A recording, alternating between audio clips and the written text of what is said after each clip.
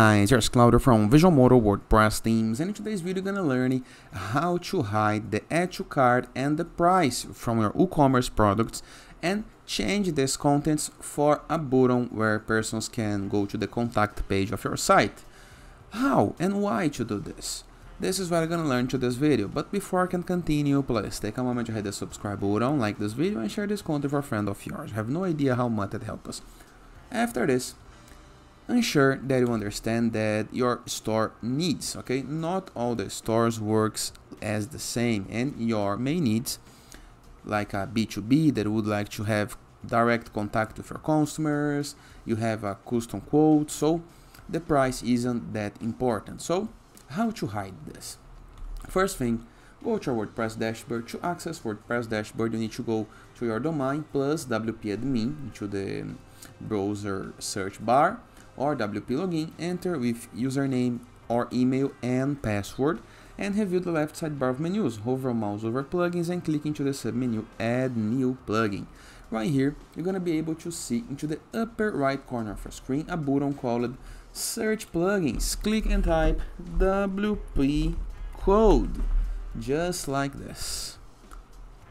WP code, instant headers and footers, custom code snippets, WordPress code manager. Click on install now. Then click into the activate button. This is gonna redirect you to the plugins list, a list where you can see all of the present plugins on your site.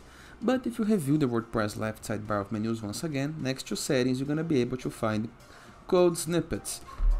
Click into hover mouse over it and click into the submenu add snippet. Right here we are looking for add your custom code, new snippet. Then choose PHP support and simply place this code right here, okay? Just like this. I'm gonna leave this code into the first comment of this video, so nothing to worry, we're gonna be able to see it. Auto insert, all good, run everywhere. All you have to do is hit the save change button into the upper right corner of your screen and switch this little button from inactive to active. Now update.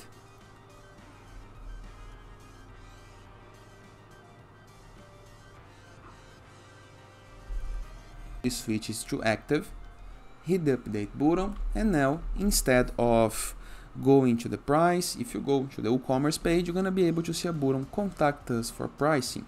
If you click, you're gonna be redirected to the contact page. You must have a page with the URL contact to be redirected right here. Or of course you can work into the code in order to change.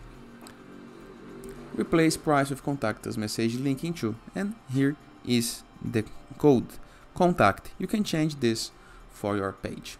Simple and easy, right? If you have any question, feel free to use the comment section below. Hope you guys enjoyed this video and see you guys tomorrow. All the best!